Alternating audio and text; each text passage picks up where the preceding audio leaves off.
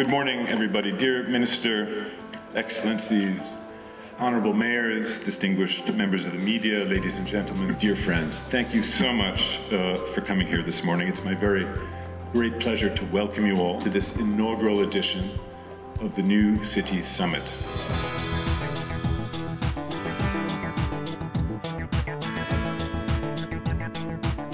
Running a city is a very tough business. It is full of relentless challenges, whether they're political or bureaucratic, whether they're economic. It requires, I think, an entrepreneurial approach. India does not have, at this present time, a very good model for governing and managing cities. Good morning. Namaste. Ni hao. That's 80% of the world population, isn't it? How did we become urbanists 2,000 years ago, 3,000 years ago? But now we have to build 100 cities of 1 million people and more. How are we going to do that?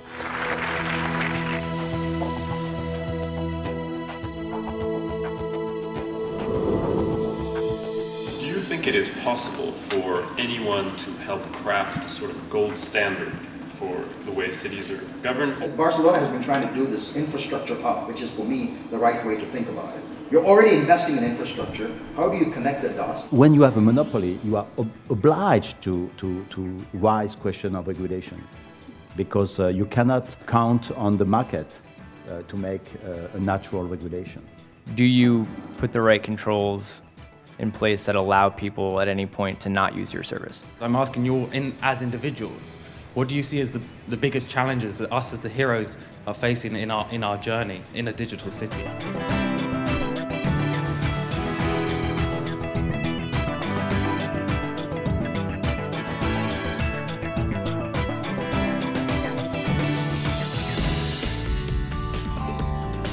We are here to discuss, debate, and you are here to question the panel, as well as myself, on the very real question of where we are going, what is best practice, what works, what doesn't. Infrastructure has always been a very important part for cities, and even when we started to build cities 400 years ago. Today, when we build cities and when cities are growing. Is money a problem in all of this? Is money the real problem? That if you want to, as I do and the government of the UK does, want to transfer power from central government to cities, it doesn't just happen. It requires a real purpose. You need to create a minister to almost literally prise people's fingers off the levers of power and give them somewhere else. So that is my purpose. Korea was a poor country 60 years ago.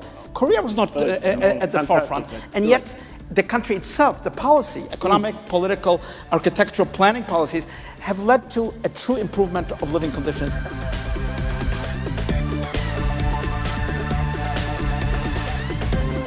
我们现在中国的整个城市化的进展的过程中，在融资方面、投融资方面，基本上处于一个过渡期。We spend a lot of money on innovation.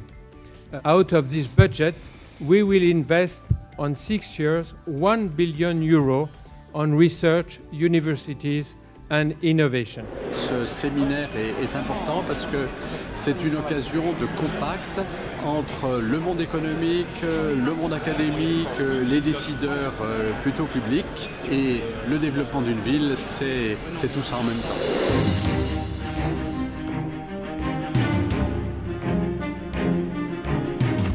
Our topic is hardware, software, and I think depending on who you talk to, we're either on the cusp of a new age, the digital city, the connected city, the smart city. People are measuring themselves, and the point about the digital connectivity, they can compare what they have with what other people have in a way that wasn't even conceivable 20 years ago.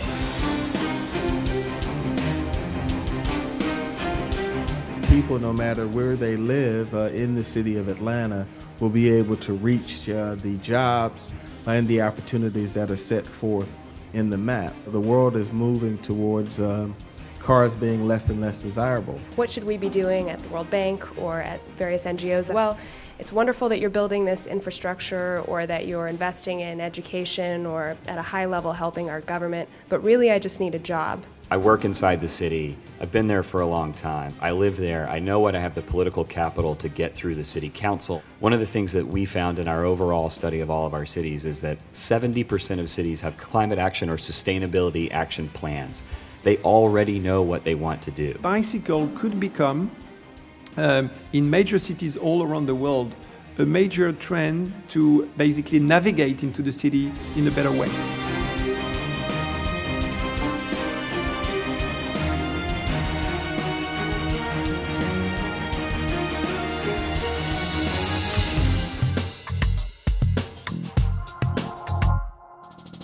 Les enjeux d'aujourd'hui et de demain, c'est l'intelligence, c'est la cohésion sociale, c'est l'innovation, c'est la culture. En fait, j'aurais pu n'employer qu'un seul mot, c'est la vie. Or, chacune et chacun d'entre vous, à sa manière, contribue à faire ce progrès de l'être humain dans la civilisation urbaine, puisque maintenant nous sommes une grande majorité d'êtres humains à vivre en ville. As many of you know, today as part of our program we had the finalists present for our competition, which is called App My City. So the winner is City Gardens.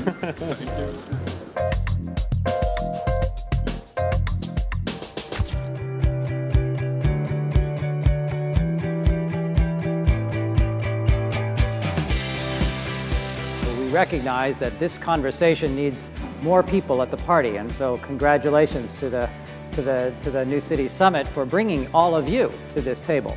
那么为什么要推进城市化？那么城市化对中国有什么意义？那我认为有下述3条。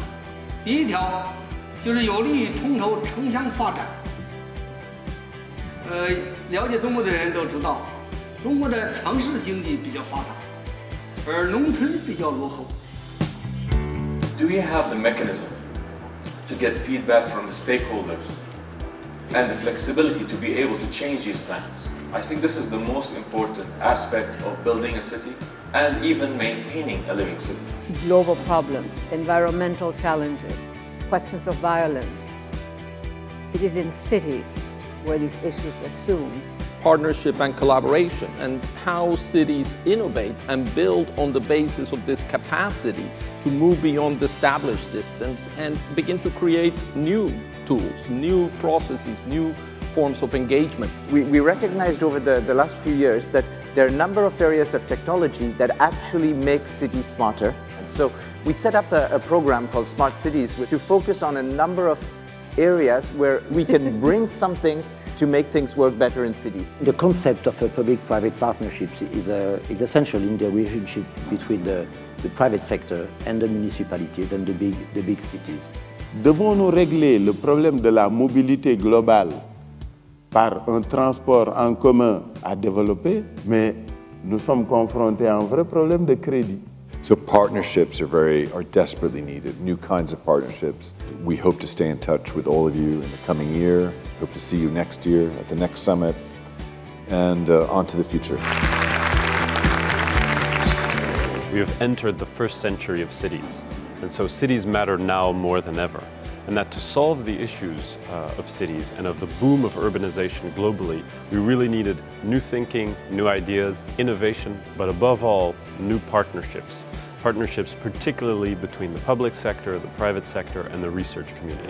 Things happen in cities. That's where economies are most vibrant, that's where creation takes place, that's where social problems are largely. And as we move towards an increasingly urban planet, we have to get cities right. We have to make them places that people really want to be and that are thriving and dynamic, etc. This is what we're trying to do.